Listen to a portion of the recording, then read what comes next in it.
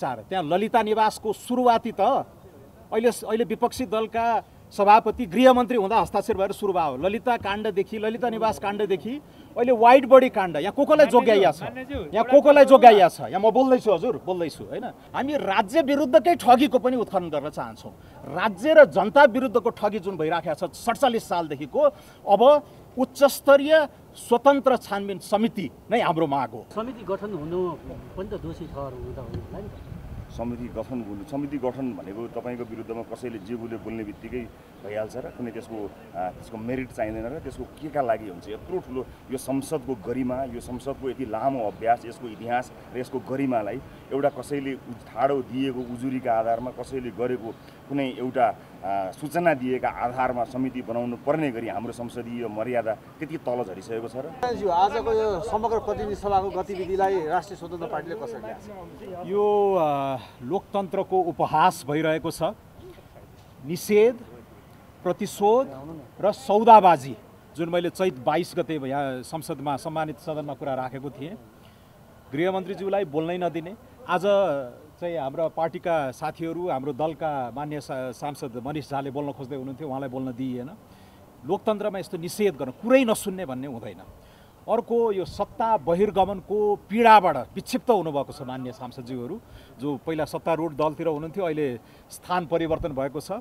त्यो विक्षिप्तता सदनमा प्रस्तुत गर्दै हुनुहुन्छ होइन। त्यो प्रतिशोधको राजनीति उहाँहरूले गर्दै हुनुहुन्छ। र तेस्रो चाहिँ राति चाहिँ दूतहरू पठाएर सौदाबाजीका डिलहरू चाहिँ गर्ने जुन प्रयासहरू पनि हरकत भइरहेको छ, यसले एउटा पाखण्डपन, एउटा हिपोक्रेसी पनि उजागर गरिरहेको छ। त्यसैले यो निषेध,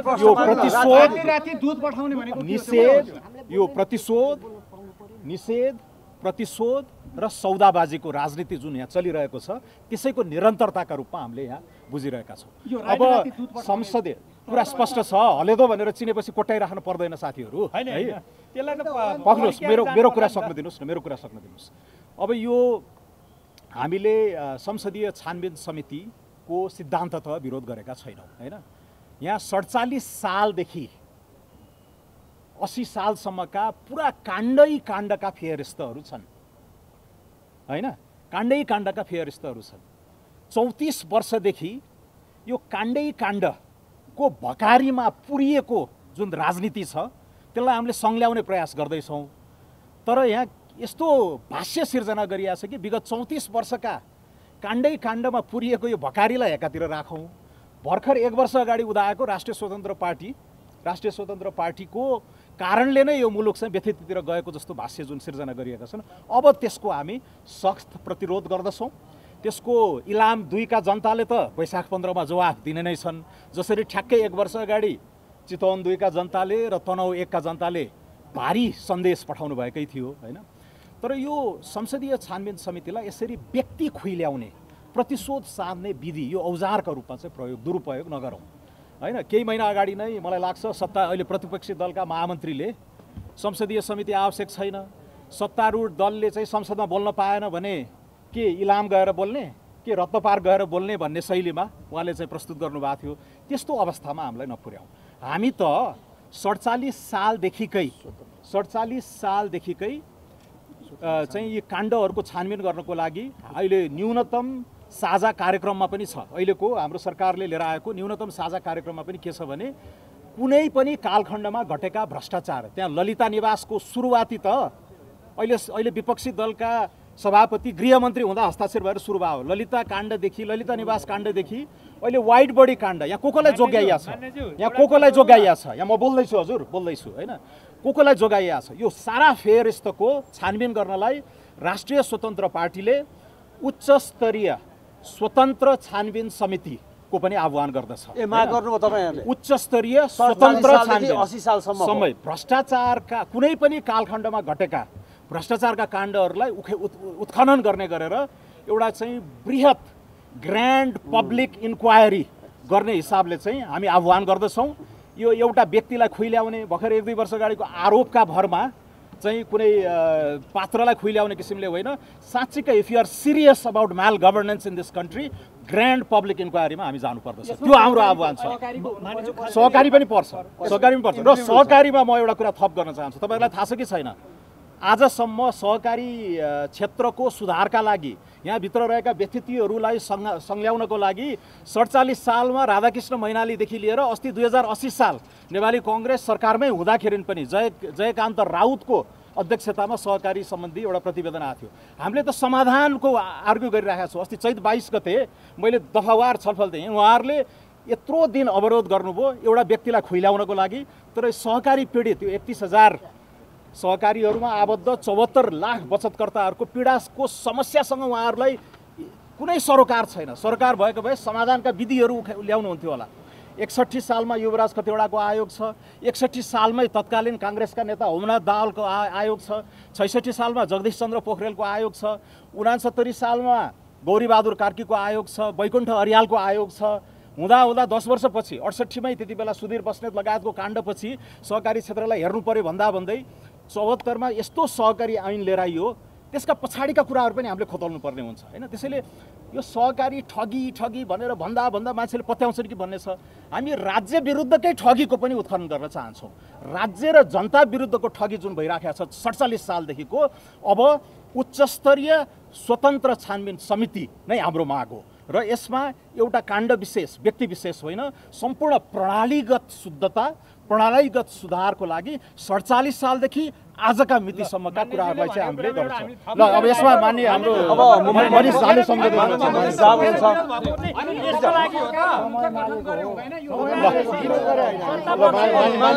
तपाईले बोल्न पाउनु भएन नि आज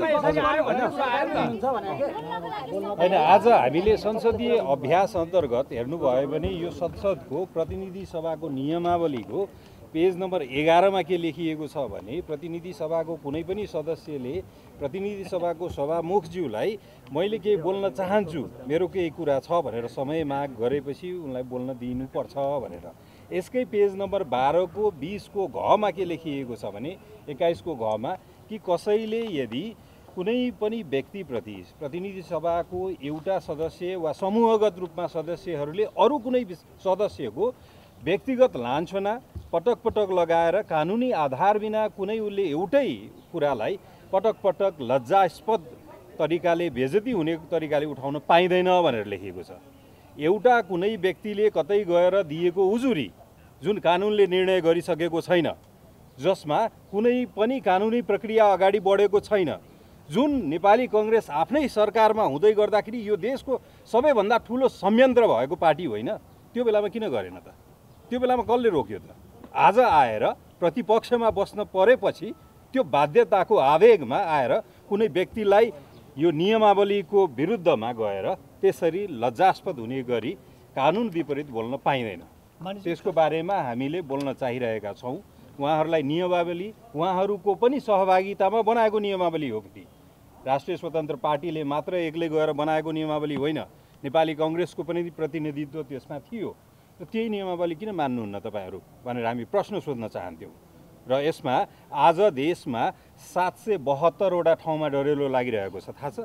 यो बिचमा 136 वटा चौपाया मरिसक्यो, 772 भन्दा धेरै 780 भन्दा धेरै मिलियनको क्षति भइसक्यो। त्यो कुरा सदनमा बोल्नु पर्दैन हामीले? त्यो कुरा कसले सोचिदिने? तर कङ्ग्रेस सभापतिले भन्नुभएको छ, भर्खरै मात्र न्युजमा आएको छ कि रवि लामिछानेको विषयमा यथेष्ट प्रमाणहरू छ, संसदीय छानबिन समिति प्रमाण छ भने अहिलेसम्म कानुनी प्रक्रियाले उहाँहरूलाई कहाँ रोकेको थियो? समिति नै किन चाहिन्छ? र असोज 30 गते दिनको 3 बजे नेपाली काङ्ग्रेसको महामन्त्री विश्वप्रकाश शर्माले यही सदनमा बोल्नु भएको छ।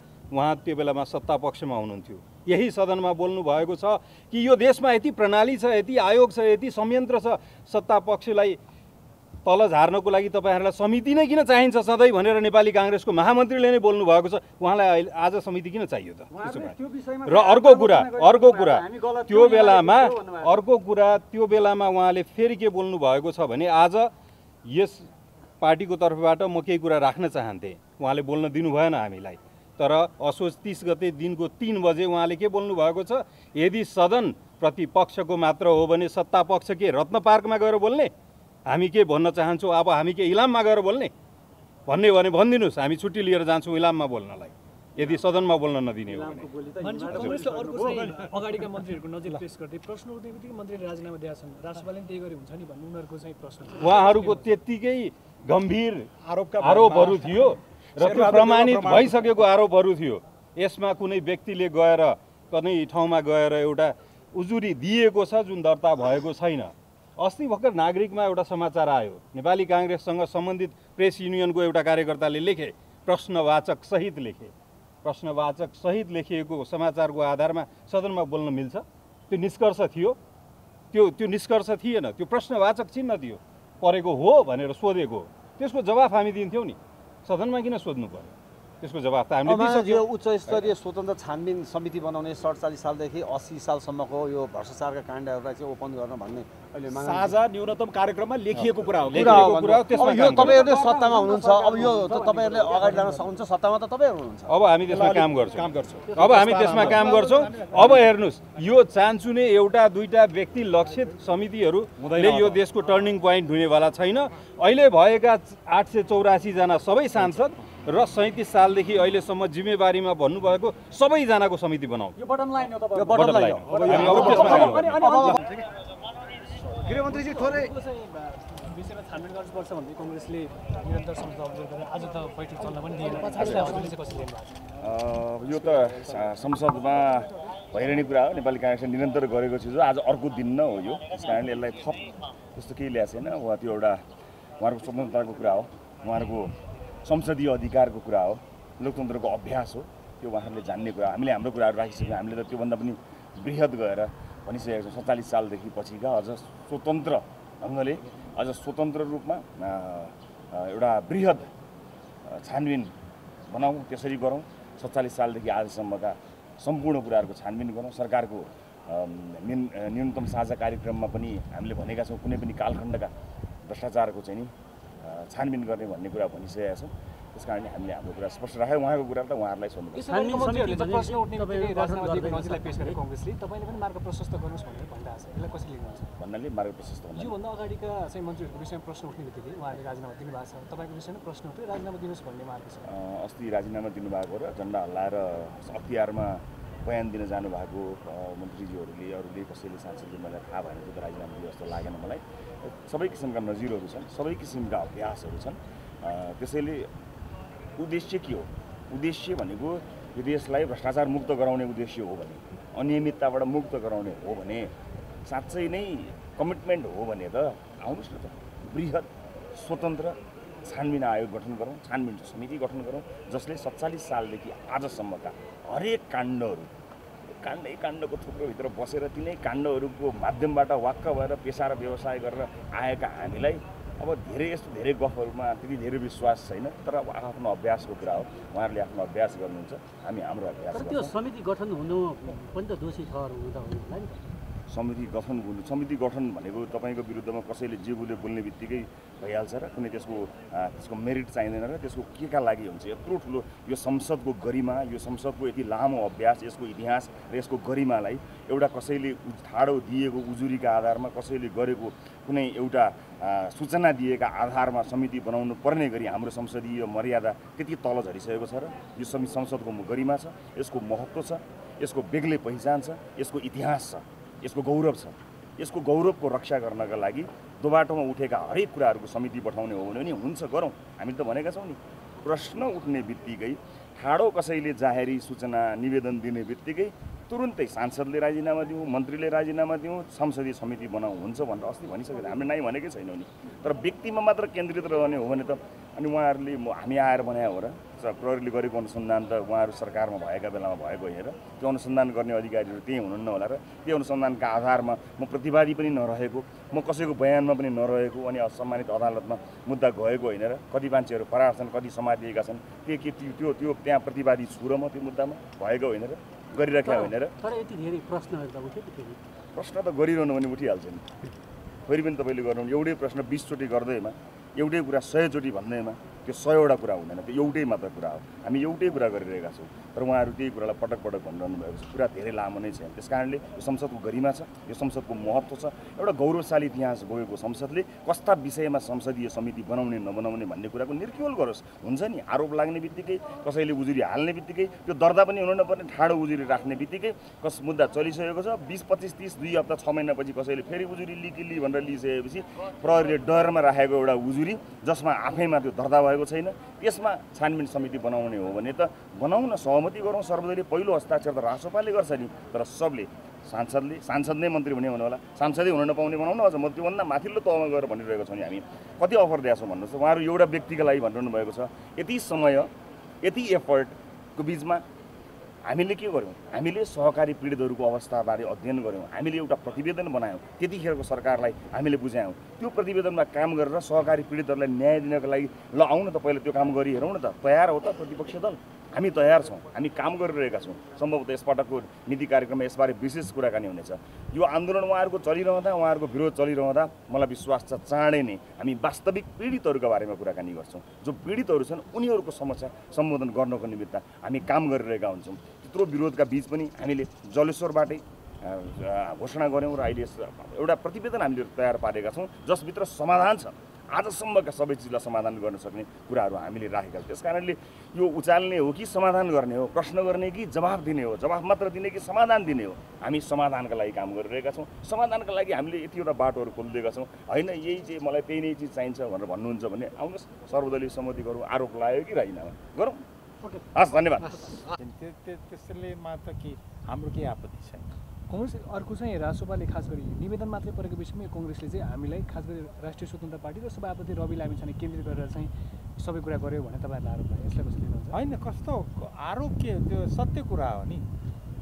उसको माथि जुन आरोप छ त्यसलाई पहिले त्यसमा छानबिन हुनु पऱ्यो। उहाँले पदबाट राजीनामा गर्नु पऱ्यो। उहाँ पदबाट राजीनामा भयो भने स्पष्टीकरण पाएपछि त उहाँले फेरि मन्त्री बन्न सकिहाल्नुहुन्छ नि। जबसम्म उहाँ आरोपित हुनुहुन्छ, उहाँले त्यो पद भार सम्हाल्न उहाँको नैतिकताले दिँदैन। अन्य नेपाली काङ्ग्रेसका नेताहरूले, सांसदहरूले हामीलाई राजीनामा चाहिएकै छैन, निष्पक्ष छानबिन चाहिएको हो भनिरहनु भएको छ। तपाईँले चाहिँ राजीनामै चाहियो भन्नुभयो। होइन, हामीले पनि के भन्यो भने उहाँले राजीनामा त दिनै पर्यो नि। जब उहाँको माथि आरोपित हुनुहुन्छ भने पहिले आरोपित त्यो पुष्टि नभइकन त उहाँ त त्यो पदमा बस्नु भएन नि। तपाईँको संसद खुल्छ, राजीनामा दियो भने सबै समस्याहरू समाधान हुन्छ तत्काललाई? तत्कालको लागि धेरै हदसम्म खुल्छ। तर सरकारमा हुँदा चाहिँ यो सबै थोक किन देख्नु भएन? विषयहरू त आज उठेका होइन, एक्कासी भन्ने छ नि। होइन, यो कुरा धेरै पहिलेदेखि नै भइरहेको थियो, तर तथ्यहरू बल्ल भर्खरै आयो। अनि हामीले ठोकुवा साथ हामीले भन्न सक्यौँ कि उहाँ आरोपित हो भनेर। अब त्यसको मैले मात्रै भनेर हुँदैन, त्यसमा त जाँच हुनु पर्यो होइन। अनि मानिस अर्को चाहिँ एउटा चाहिँ यो प्रतिपक्षमा पुगेको आक्रोश मात्रै हो भनेर पनि भनिरहेको छ। होइन, यो आक्रोशको कुरा होइन, यो राजनीतिक कुरा हो। धन्यवाद।